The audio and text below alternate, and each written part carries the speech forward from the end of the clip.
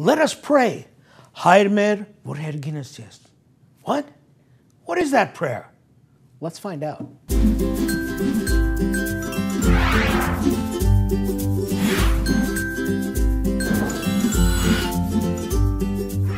When our Lord Jesus Christ was with his disciples, he turned to them and he said, when you pray, pray like this. And he gave them a pattern by which we should all pray. It is what is known as the Our Father, Hayr in Armenian. I want to go through that. Let's look at what that prayer is about, why it's so special, and why it's the first prayer of each and every Christian. We say, Hayr vorherginesias. We're saying, Our Father who art in heaven.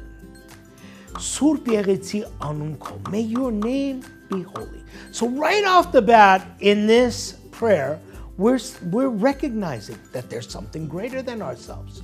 We've left ourselves, we've left ego behind, and we're saying there's something greater than ourselves that is worth praying to and worth worshiping.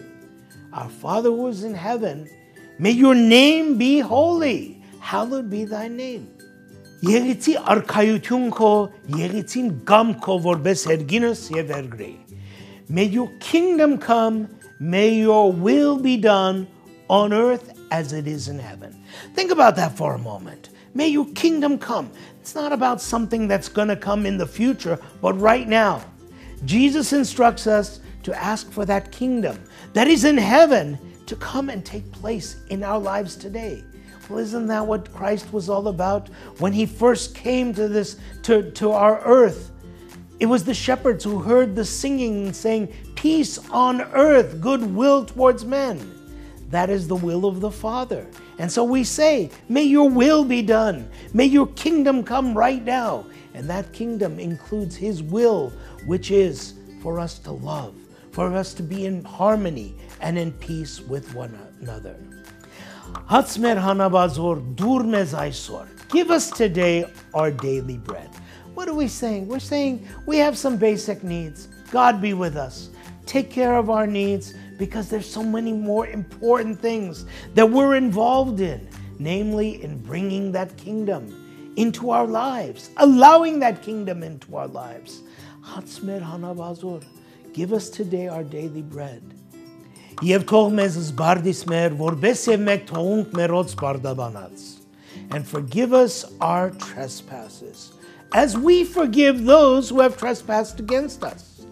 So we're asking God, please forgive us our sins. Forgive us our debts. Forgive us whatever we may have done wrong. But we're putting a condition on it. As we forgive those who have trespassed against us. Jesus instructs us, if we want God's forgiveness, first we need to get along with our world. We need to forgive one another. So in the prayer, we're asking for that forgiveness, but we're also recognizing our responsibility to others. Do not lead us into temptation, but deliver us from evil. There's so many temptations. There's so much evil in the world. Please be a guard. Be with me. Now, what does this mean? We're not asking God to swoop down as a Superman from the sky.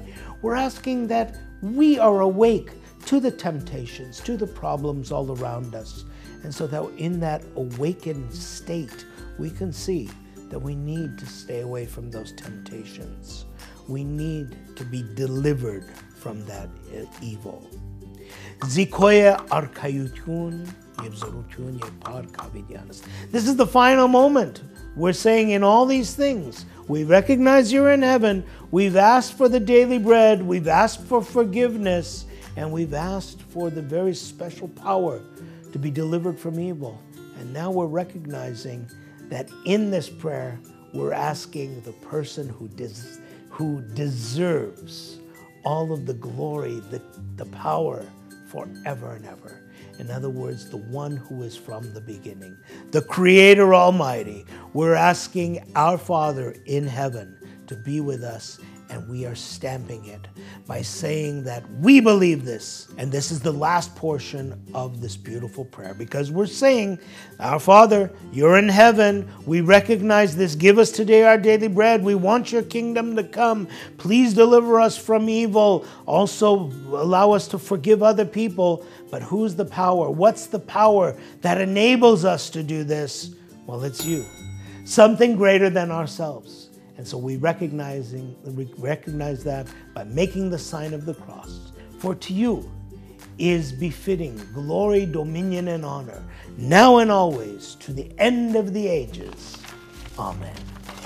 That's the Hayr. That's the Our Father taught to us by Jesus Christ.